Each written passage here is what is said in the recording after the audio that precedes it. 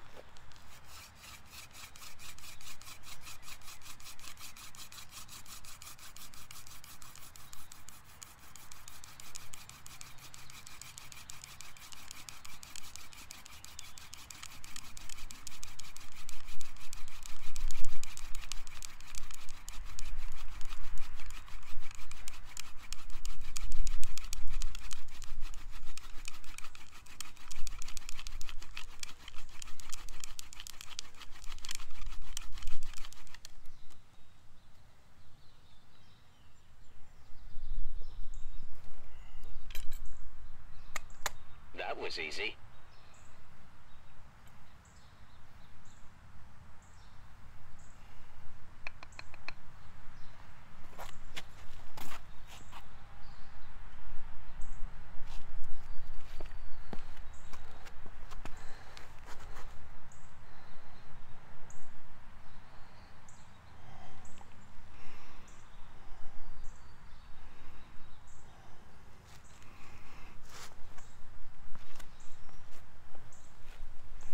I don't do a lot of bare-handed hand drilling. For the most part, I don't practice often enough to build up calluses and keep my hands in good condition.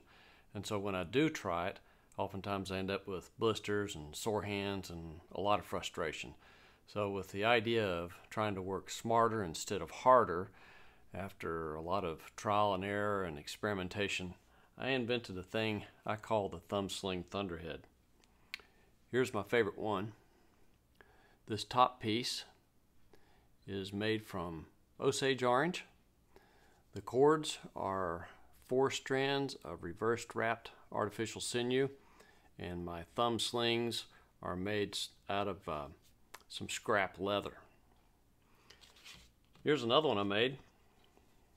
This one's made out of a big Fatwood plug that I pulled out of a pine knot. It's got some leather cords and again some scrap leather thumb slings. Here's a little one that I made out of some 1/2-inch PVC plumbing parts.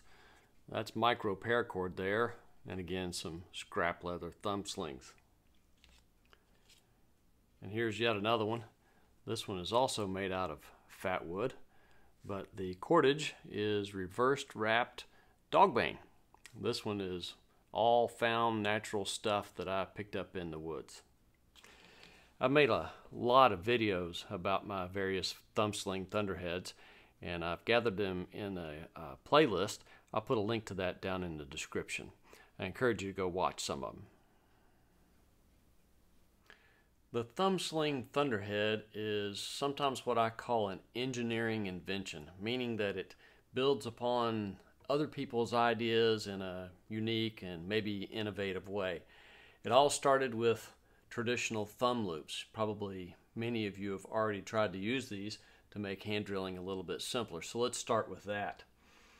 I don't much care for this, although I've been pretty successful with traditional thumb loops. I've made plenty of embers using arrangements like this. But the first thing I don't particularly care about it is that these loops tend to cut into my thumbs pretty bad. I ended up with some pretty bad blisters on occasion. I don't much care for that. That's the reason I put those leather thumb slings on my Thumb Sling Thunderhead to sort of relieve that pressure. Another thing I don't much care about traditional thumb loops like this is, you can see here I've got this sort of bright green paracord whipped onto the end of my goldenrod stalk. You don't have to necessarily do that. You can carve a notch into the end of your spindle if you want, and lay your thumb loops down over top. What I found though is if you press too hard after notching the top of your spindle, you run the risk of splitting your wildflower stalk right down the middle. So I tend to whip mine onto the end of my spindles, and that makes it difficult to move from one spindle to the next. The thing that I dislike most about traditional thumb slings, though, is that after I rotate the spindle just a quarter of a turn, the cord starts wrapping back up around the spindle. And that causes a counter rotation torque that works against me. The harder you push, the more it wraps up, and the harder it becomes for you to continue. And it also limits the amount of rotation you can get out of a spindle using traditional thumb loops. I can usually get about one, maybe 1.5 rotations before the cords are wrapped up around the spindle so tight that I just can't move it. You can alleviate some of that by using skinnier cords. Skinnier cords tend to result in less counter rotation torque, but those skinnier cords will cut into your thumbs that much worse.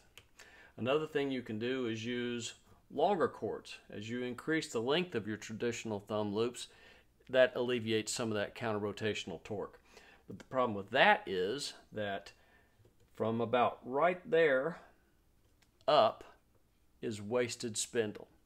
So the longer your traditional thumb loops are, the more spindle you end up wasting. So my goal was to come up with a way that didn't cut into my thumbs. I solved that using the leather thumb slings. I wanted my cords as short as possible, so I wasted as little spindle as possible, and I wanted my spindle to rotate freely in that upper cap so that I got more rotation and no counter rotating torque. Those were my goals, and after a lot of trial and error, I came up with the Thumb Sling Thunderhead. So let's take a look at that. Well, here again is my favorite Osage Orange Thumb Sling Thunderhead. The first thing to notice is the leather blister-free thumb slings that I've pointed out already. Next thing to notice is that the spindle rotates very freely in this upper cap.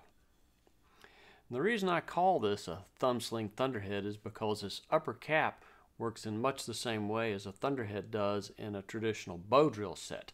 In the bottom of your Thunderhead there will be a divot, and the spindle will rotate freely in that divot, and the Thunderhead will then be used to apply downward pressure on your spindle. Well, that's the same action that this cap provides to this spindle in my Thumb Sling Thunderhead. You'll also notice that it's easy to move from one spindle to the next. You just pick it up and move it. The best thing is that since the spindle rotates freely in that upper cap, I get lots and lots and lots of free rotation without any opposing torque. And because I don't have that opposing torque, I can make my cords as short as I'd like them. These are about 2.5 or 3 inches long. Well, that's a Thumb Sling Thunderhead. Makes for some very fast, easy, blister-free, hassle-free embers using hand drill techniques. As I mentioned earlier, I've collected several videos that I've made on my various Thumb Sling Thunderheads and put them in a playlist on my channel. I encourage you to watch a few of those and maybe try building a Thumb Sling Thunderhead for yourself. I think you'll really like it. Well, that's all for this one. Thanks for watching. I'll see you again next time.